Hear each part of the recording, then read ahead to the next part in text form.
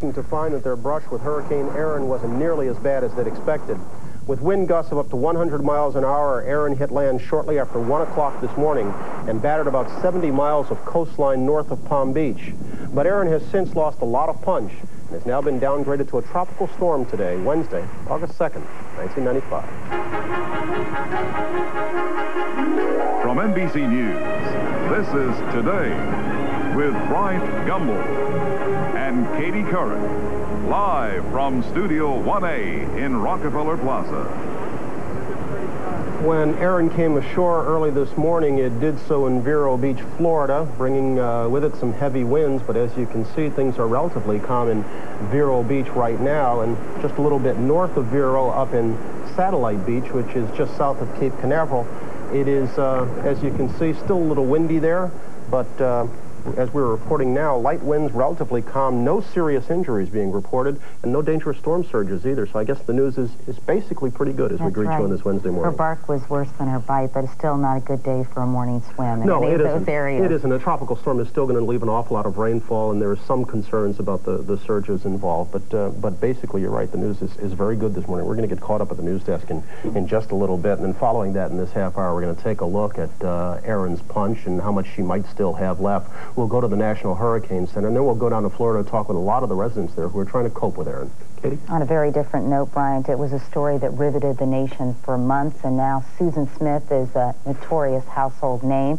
Her former husband, David Smith, has written a book about the ordeal called Beyond All Reason, My Life with Susan Smith. He, of course, is the father of those 2 young boys she murdered. We're going to be talking with David in our second half hour this morning. Katie, we're going to get a report on the troubling and suspicious moves of Timothy McVeigh prior to the Oklahoma City bombing. Evidently, he went to a drag strip in Kansas, and some of what he did there is very troubling. And those folks tried to get the attention of the authorities, and they were basically ignored. Yeah, basically, you're right. We're also going to show you where some folks are taking their dream vacation these days. We've got a lot to get to. Let's go to the news desk. Get started with Matt Lauer. Matt, good morning. All right, Bryant and Katie, good morning. Good morning, everyone. After stirring up memories of Hurricane Andrew and fraying some nerves in southern Florida, Hurricane Erin did storm ashore early this morning.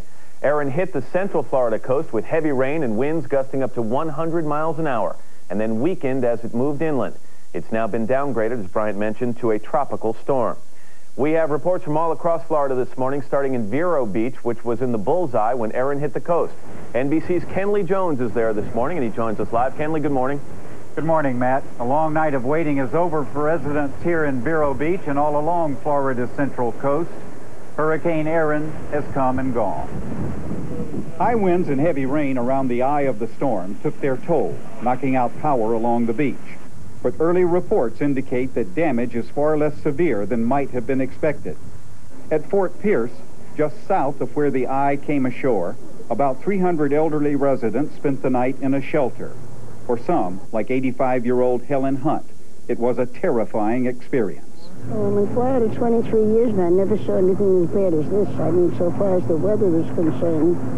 And I was frightened. I really was frightened. So I'm alone. Others, like George Lucius, took Erin in stride. They don't surprise me about those storms out there.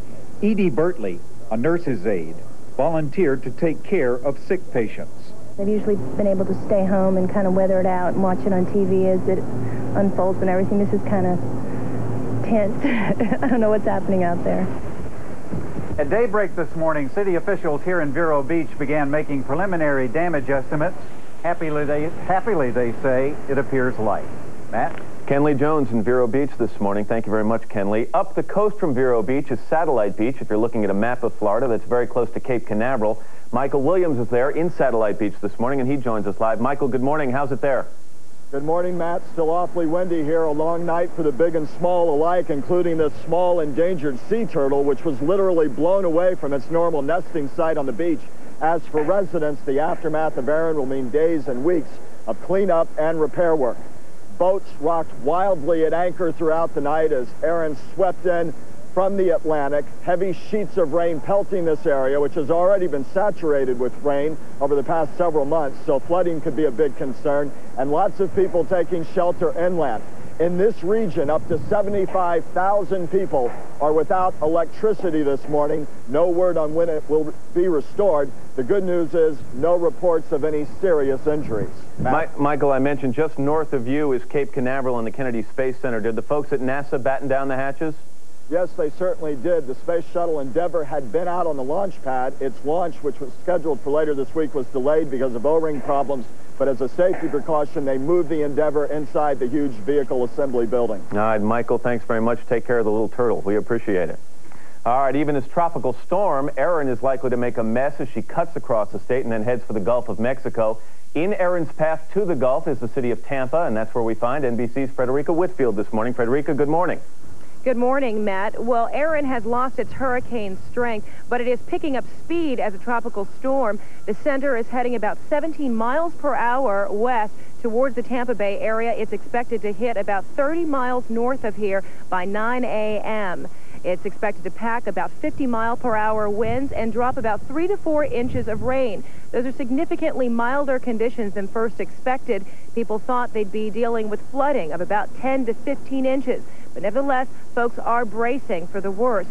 The storm could possibly even pick up more strength as it heads over the Gulf and heads towards the Panhandle. Frederica, I've never been to Tampa. Are there low-lying areas there that are being evacuated at all? Well, right now there is a voluntary evacuation order in effect in the low-lying areas and in a lot of the trailer park areas. People are urged to just stay tuned to the radio stations and the television stations to see if they need to then make a mandatory evacuation. Storm, but she's bucking for a promotion, just a gust away from becoming a hurricane again. Right now, she's out in the Gulf of Mexico off the Florida Panhandle. The reason Erin's not being called a hurricane is because she's got to get about 70 miles an hour. A storm has to blow over 74 miles an hour to be called a hurricane. And the eye of the storm is about 65 miles south of Apalachicola, Florida. But the people who live there are already feeling it. What you're looking at right now is a live picture from that town. You can see how windy it is. It's raining. But from what we're told, this is not the worst that Erin has to offer there yet. The storm is expected to get a lot harder at any minute. Erin did do some damage in Tampa. Power lines there were knocked down, trees uprooted, siding ripped off houses. More than 1 million people lost power throughout Florida. Some of them may have to do without it for a few days, but I'll tell you, the windsurfers didn't mind at all. Erin made it a great day on the bay. Rosanna? John, the sailing wasn't nearly as smooth for the crew of a gambling ship. A few days ago, they decided to ride out the storm about 90 miles out in the Atlantic. That turned out to be a deadly mistake. Their ship went down off of Cape Canaveral in 20-foot seas. Lynn Gordon has that story for you. 3 people who were on board the Club Royale cruise ship are still missing tonight. 8 people who were rescued at sea earlier this afternoon were brought here to Patrick Air Force Base, all after their cruise ship sank about 90 miles from here. They tried to escape Hurricane Erin's fury. Instead, they ran right into it. 11 crew members on board the Club Royale gambling boat when it began to sink about 90 miles off the coast of Melbourne. Well, the weather was so bad that the ship was rolling too much, and one of the watertight doors started leaking and make a big list, and the ship went down. The Coast Guard and Air Force plucked 7 crew members off 2 rafts. Another was rescued by a passing vessel, but 3 people are still missing. Pam Wood's husband, the cruise line president, is one of them. What is it like knowing that your husband's out there on those rough seas? It's not very good. It's not very good at all. At one point, there was 3 people trying to get in the basket at one time. Only one person at a time could enter the basket, so it was a process of trying to pry them, the 3 other people, off the basket and get the one person in at a time. It was raining where we were. The seas were about 20 feet. Winds were about 35 knots. The visibility was good, though. We had about 2-mile visibility, and the ceilings were about 700 feet, so it wasn't that big a problem for us. The search has been called off for tonight, but the Air Force and the Coast Guard say they'll be back out searching these waters again tomorrow. Near Cocoa Beach, I'm Lynn Gordon reporting for Fox News. Okay, well, Erin's caused a lot of problems for boaters off the Florida Panhandle. A father and daughter were blown out to sea in their small raft. The Coast Guard is looking for them. Erin also sank a tugboat off the coast of Georgia. All 5 men on board were rescued. Well, Nick's been keeping his eye on the eye of the storm for you. He's here now with our first on Fox Weather. Nick? John, we are so close to having a hurricane once again because as you look at the very latest satellite picture with me, look at that. that to me is pretty obvious. It looks like the eye of the hurricane is trying to form again here in the northeastern Gulf of Mexico. And we've been keeping an eye on the reports from Hurricane Hunter aircraft that are flying in and out of the storm, and they have reported winds of over hurricane force. So I would not be surprised if at 11 o'clock the National Hurricane Center comes out and makes this another hurricane again. So, and there you can see on the radar, notice how again this sort of area is opened up, meaning the precipitation wrapping around the eye as it passes to the south of Apalachicola. These are the latest coordinates, 28.8 north, 84.9 west, and the hurricane warning now extends all the way to Louisiana. I'll be back with the full stats on Erin and our forecast, which is hot, later in the 10 o'clock news. John? Andrew, the hurricane.